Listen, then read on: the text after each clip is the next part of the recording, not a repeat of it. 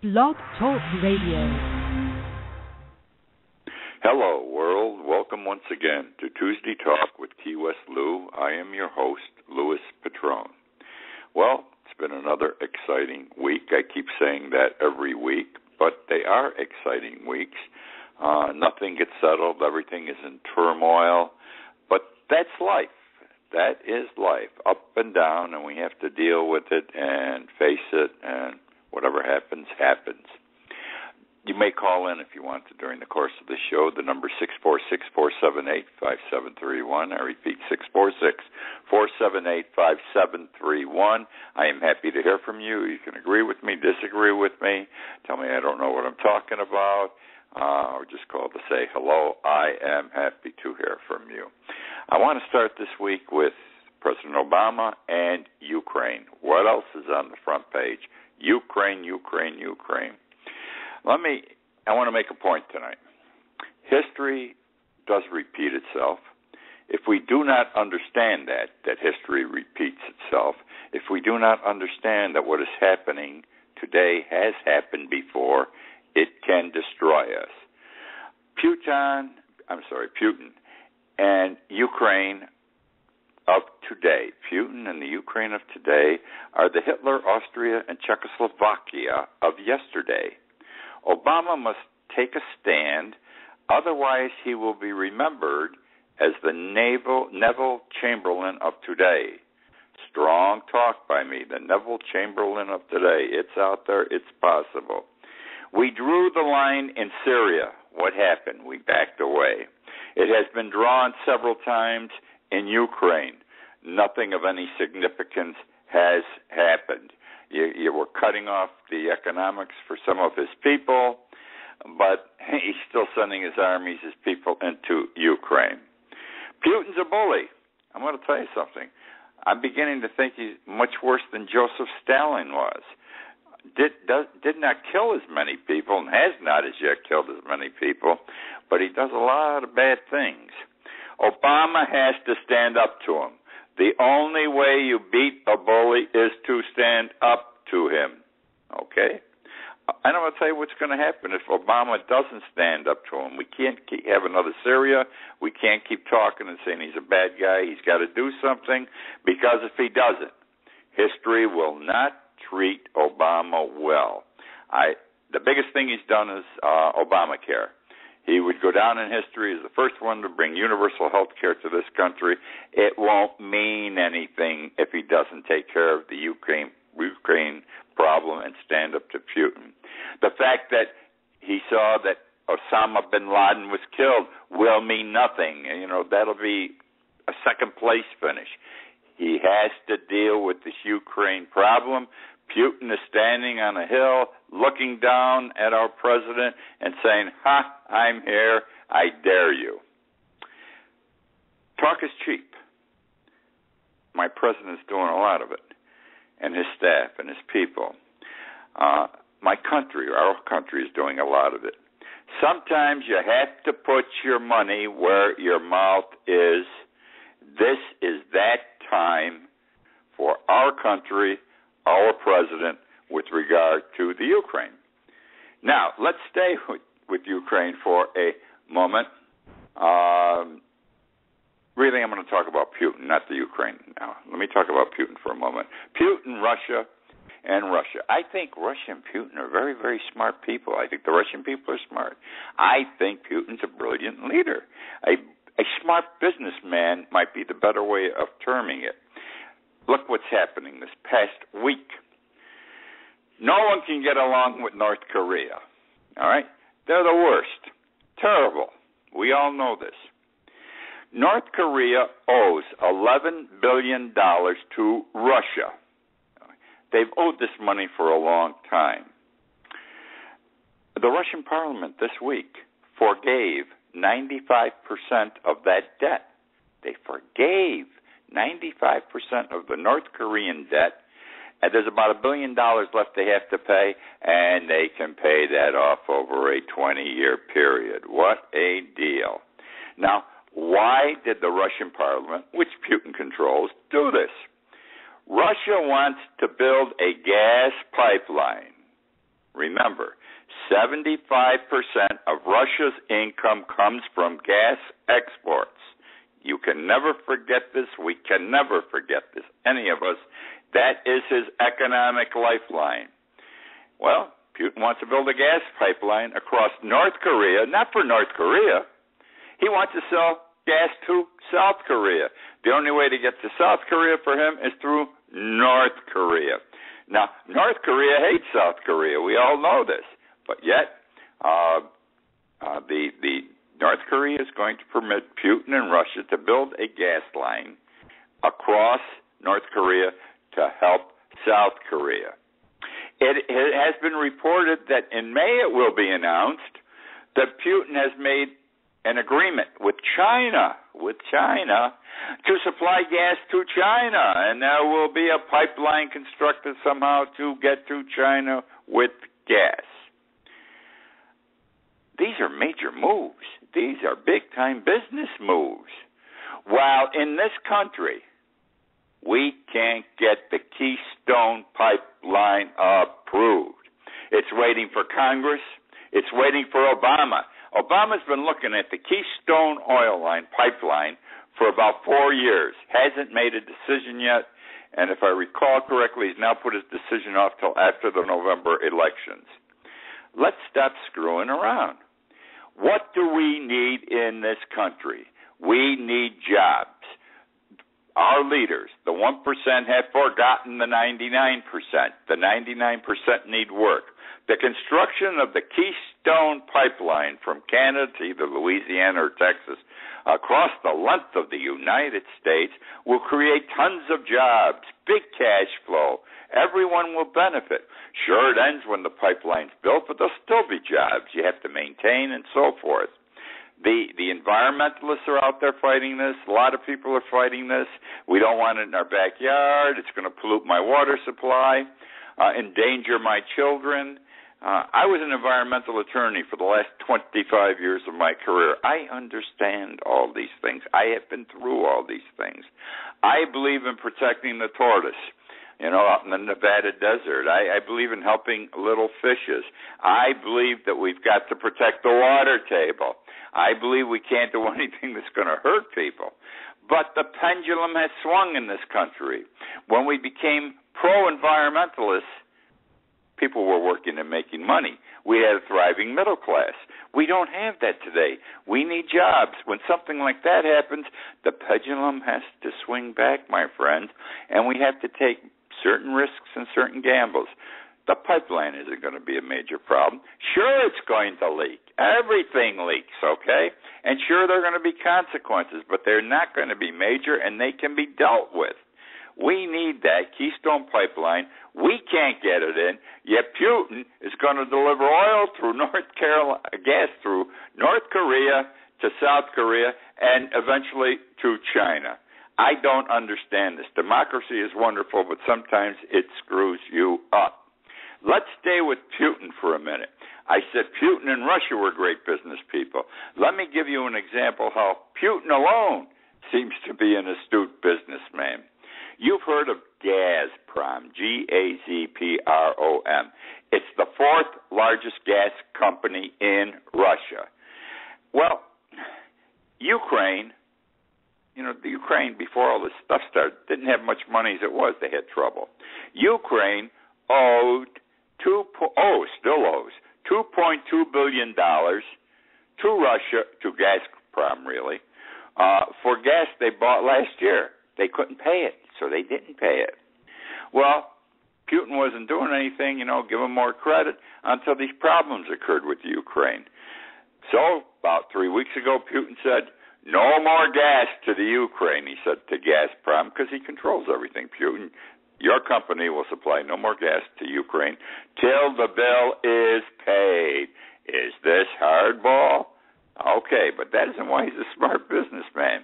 This past week, the United States, our country, and what I assume was a humanitarian act, guaranteed payment of $1 billion of the $2.2 billion Ukraine debt in order to keep the gas flowing. We said, We'll cover the action. Don't worry about it. So Putin said, okay, let the gas flow. We'll work out some other arrangements on the $2.2 billion left. Why is he a smart businessman? Not because of anything I've said so far. What I am going to say now is evidence that he is astute, and this is personal financial gain. Putin happens to personally own 4.5% of Gazprom, the company that supplies the gas. Putin owns 4.5%. Accountants have reported this past week that this guarantee by the United States government is worth approximately $45 million to Putin personally and individually, $45 million. He's not going to pick it up in cash today, but his financial statement just increased net worth-wise by $45 million. And at some point, if things keep going this way, he'll be able to cash in his chips and pick up a ton of money. I got to tell you something. Putin is as smart as our corporate CEOs in this country and our bank presidents. He knows how to make money, and he doesn't care how he does it. We're going to keep talking a little bit about money tonight, but we've got to talk about food because food is getting very expensive. It's abnormal. I want to tell you something. Whether I'm playing golf or I'm playing bocce or I'm sitting on the beach talking to people or I'm in a bar having a couple of drinks with friends, everyone talks about the high cost of food today. It enters into every conversation. It doesn't monopolize it, but people make comments. When I'm with ladies, my lady friends, my God, this is a topic of conversation because they're going to the supermarket. They're standing in line and paying at the cash register. Price of food is astronomical, and it's only going to go up. Let's start with limes, those little green round things, limes. When you order even a Coke or a Diet Coke, they generally put a little piece of lime on top. Well, they are now known as green gold in the last 2 weeks. In 2 weeks' time, the price of lime has doubled and tripled. What cost $36 a case 3 weeks ago costs $110 a case today, $36 to $110 in 3 weeks. Why is this happening? Well, limes come from a lot of places. One big place is Mexico. Mexico's got a hell of a drought. They got a terrible drought down there, just as bad, if not worse, than the drought we are experiencing in California. The other problem is the drug cartel. We know there are drug lords and drug cartels in Mexico. Well, there is a war going on at the present time between the various drug lords over control of the highways, because in order to get their stuff to the seaports and to the United States borders, they have to drive over these highways. So they are fighting with each other over control of the highways. Wars are actually taking place on the highways, and so the farmers can't take their limes to the market to sell. Not safe. Isn't that amazing? So limes have gone up. Several of the bars and restaurants I've been in this past week have stopped serving limes. What happened the last few days? First it was limes. Now it's oranges. In a matter of days, within the last 5 or 6 days, the price of oranges soared. The price of orange juice soared. Now, why is this happening? Well, there is the drought in Mexico, because oranges come from Mexico also. That drought is killing everything. We have California oranges. The drought out there is killing the crop. But what happened here in Florida, because Florida is a huge producer of oranges, an insect infected all of the orange plants in this state. It's a tiny insect. It's a gnat-sized Asian citrus psyllid, P-S-Y-L-L-I-D. P-S-Y-L-L-I-D. This little bug has destroyed the Florida orange crop. Worst disease to have attacked the Florida orange crop in 30 years. And the prices are shooting up because there ain't going to be enough orange juice. Either way, the consumer gets screwed, either intentionally by these big agri-companies and corporations that control the food today, or by an act of God. or an act of war between the drug lords. I read an article this past week that was very interesting. It said the price of food will double in the next decade. Over the next 10 years, the price of food will double. The price, I talked about this on the show 2 weeks ago. The price of food alone last year went up 19%. That's a lot.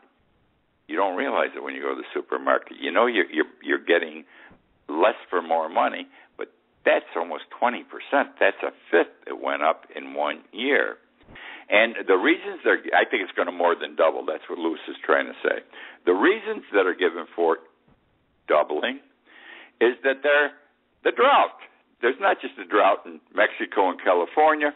There is a worldwide drought. Water is becoming extremely precious, more so than before. We need it to stay alive to drink. We need it to feed our crops so we can eat.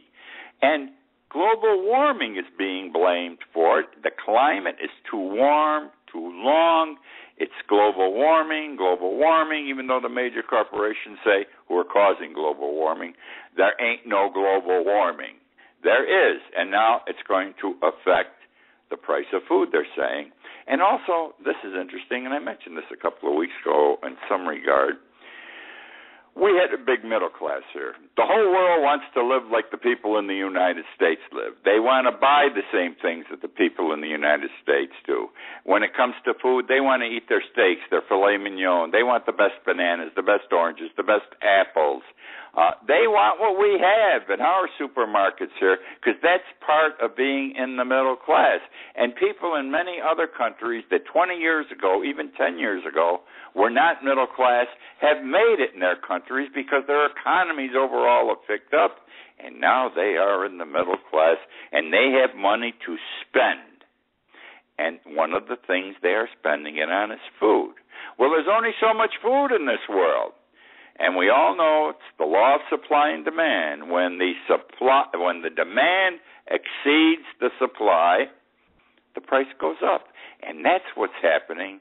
And many of these countries, by the way, we benefited and helped create this middle class over the last 20, 30 years. It's because they want what we got, and so they are, and we are going to pay more for it because there is not enough to take care of all of us. Absolutely amazing.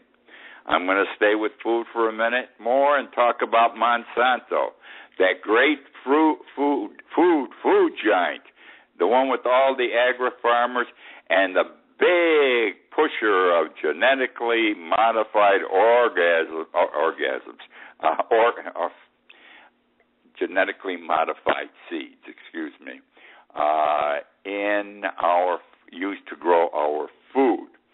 And here's how it's going to work. I'm going to talk about Monsanto and genetically modified seeds in Latin America. But before I enter into that interesting story, let me tell you what Monsanto has done for us in the last 20 years. This big company, 20 years, actually 30 or 40 years, maybe 50 years. Here's what Monsanto has given us all alone with no other company helping them. Here is what Monsanto gave to you, me, and everyone else. They gave us DDT. I'm old enough to remember DDT. When I was a kid, everybody wanted DDT. You sprayed your bushes. You sprayed your lawn. You weren't going to have bugs anymore. DDT killed bugs. It also killed people. So much so, you can't buy DDT anywhere in the world today. It is banned universally, but Monsanto gave us DDT. Monsanto also gave us PCBs.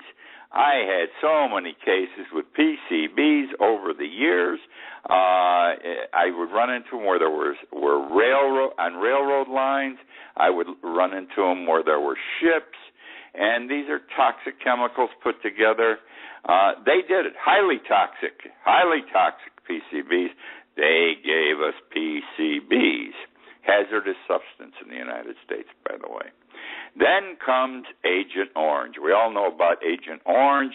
Vietnam, our soldiers came back. They had trouble several years after the war caused by Agent Orange, which had been invented, discovered, put together by Monsanto for use by our troops, with apparently no thought given to its whether it was safe or not. And finally, saccharin. Saccharin, in some circles, is considered a carcinogenic. Yes, a carcinogenic. And who gave us saccharin? Monsanto. These are wonderful people. Okay. Now we're in Latin America. Latin America, I'm talking from Mexico to the southern tip of South America. Latin America, the whole continent of South America, Central America, and Mexico. There is a major fight going on between the Latin American countries and Monsanto over genetically modified seeds. The Latin Americans do not want genetically modified seeds. They don't want, and Monsanto, by the way, has a lot of farms down that area in Latin America. They've been making a ton of money off Latin America, but the people don't want it anymore. They want Monsanto's ass out of their countries. And here's how this thing all comes about. Seeds, all right? Latin Americans are strange people. They have, for several hundred years, helped each other. If there are two neighboring farmers and one runs out of seeds, he shares the seed with his neighbor. They have been sharing seeds for centuries. They have been giving away seeds to their neighbors and their friends for centuries. Now, there's something called Monsanto law. It's in the United States. It's in Europe. It's been passed in many states in this country. And they're trying to push it in Latin America. And what Monsanto law says is you can only buy your seed, Mr. Farmer, from me, Monsanto. And when I sell you seed for the first time, this contract you're signing says you will buy all your seed from me for the rest of your life. And, of course, you will not share it with anyone. Well, the thing that should be bothering the people is that they're giving Monsanto an exclusive. They're going to raise the price on them because they got a monopoly. What's bothered the people in Latin America is we can no longer share with our friends and neighbors. So each country has its own war going on with Monsanto, and some want them out of the country. Now let's go to Vermont, and we're going to stay with Monsanto again, which is the primary company involved with genetically modified seeds. Last week, Vermont, they're the first in the nation for everything, I think.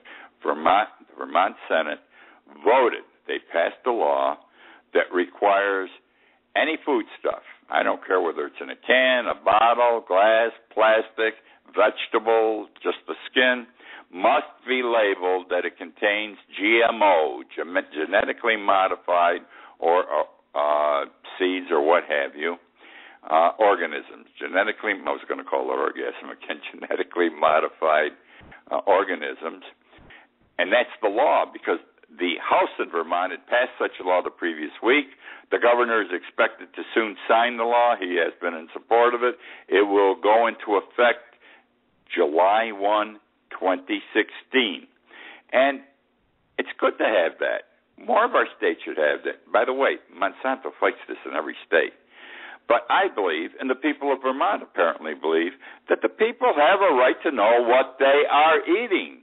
And if they think something is bad, and most people, maybe all people other than Monsanto employees, think genetically modified items in their food are bad. Monsanto has announced they will fight the legislation in court before it becomes effective. Okay, now we're going to go to water.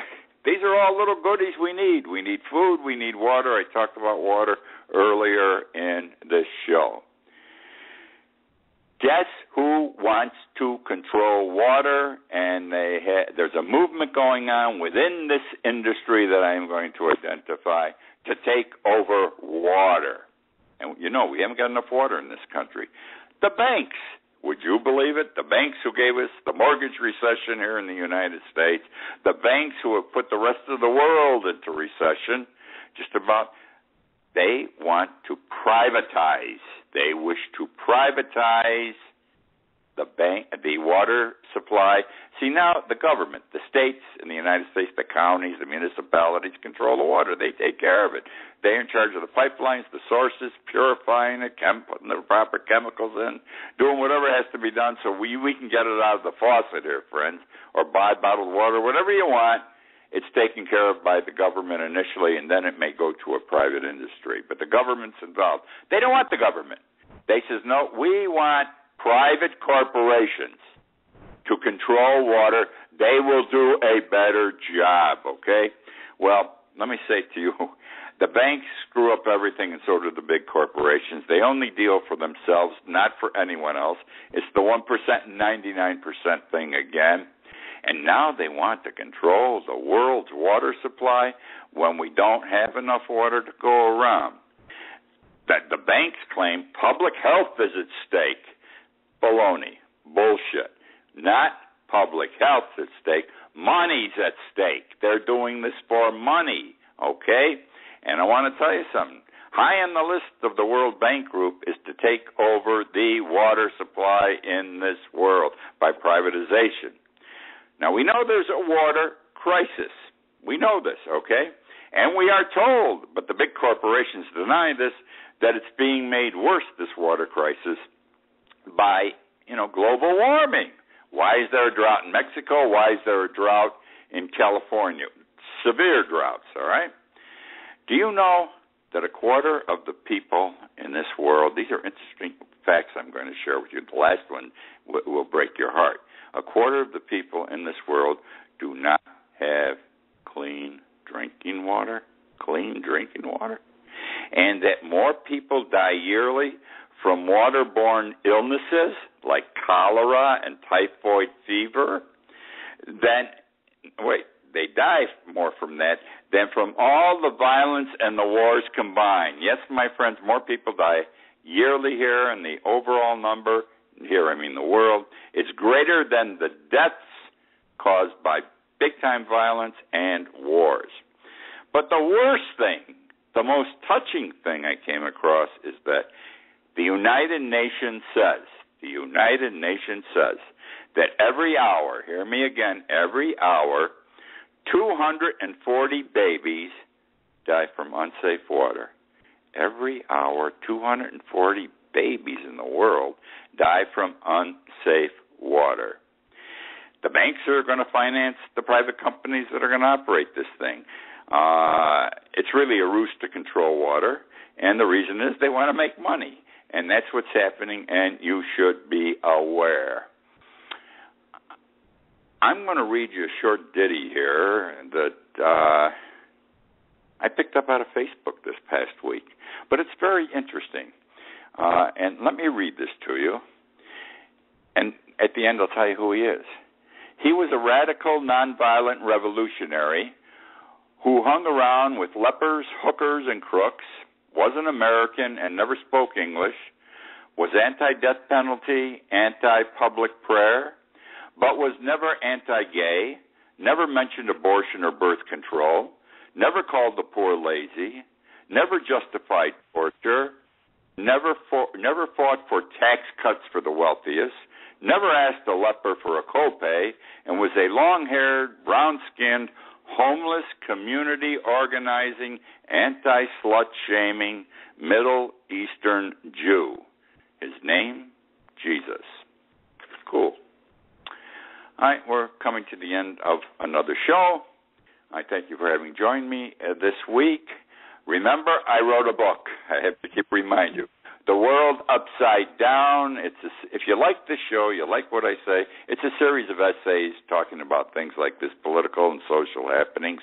You can find it on Amazon.com and BarnesandNoble.com. The title of the book is The World Upside Down. The word fits, doesn't it? The World Upside Down by Louis Patrone. If you don't enjoy this program, don't buy the book. You won't enjoy the book. This show, by the way, is archived immediately and is always available in the archived portion to be heard.